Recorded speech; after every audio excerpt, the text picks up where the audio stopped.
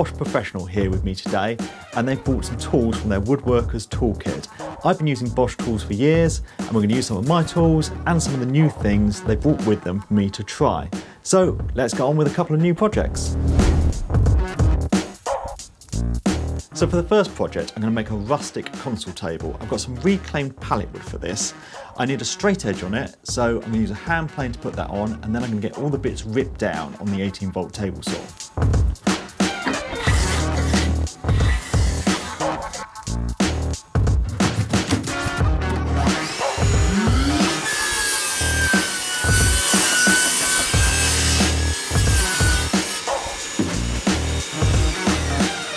So for the tabletop, we're going for a herringbone pattern. I've got all the bits ripped, but now I need to cut them to length on the mitre saw.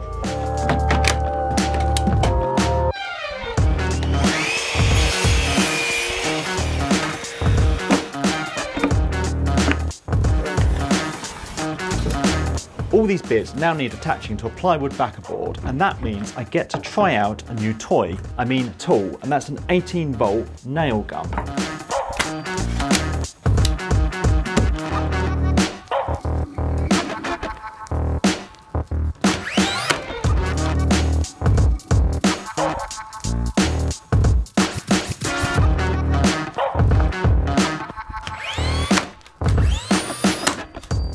So that's the pattern complete, and this thing really sped up the process. So now I've got to trim one edge flush with the track saw.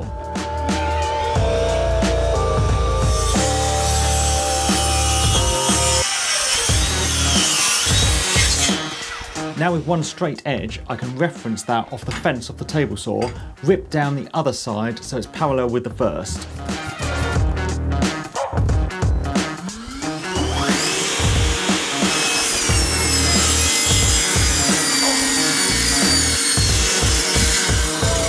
I'd put the Expert for Wood blade on, and that has left a really lovely smooth cut. Both the sides are parallel to each other, but the ends need trimming, and I'm going to get that done on the mitre saw.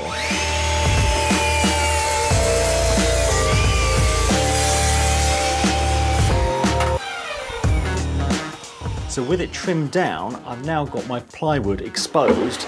So I want to put a frame round it with mitre corners, so I'm going to get that done on the mitre saw.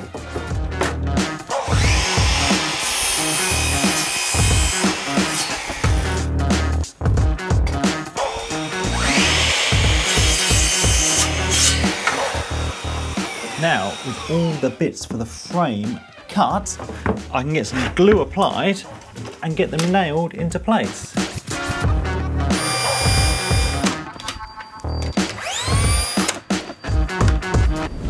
I've been using these traditional sanding pads for years, but I've got the new Bosch M480 net kit, so I'm going to get that installed and give it a test.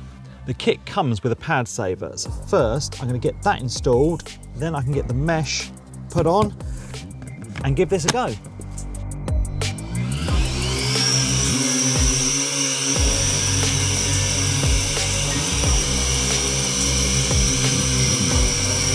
finish this, I have got some hairpin legs, so I'm going to get those put into place and then mark out the screw holes. Then I'm going to get drilled for some threaded inserts.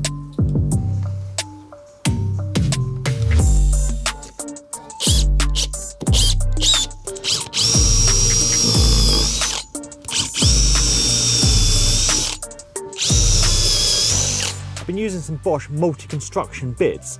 They're supposed to be able to drill through everything, so I was a bit dubious of how they perform in wood, but they've left a really clean hole in there.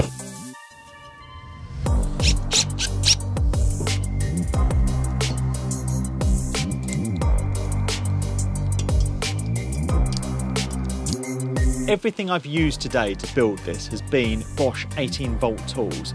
I switched over to cordless tools a couple of years ago, and it's been a game changer for me. They've got as much power as corded tools without the hassle of the cords.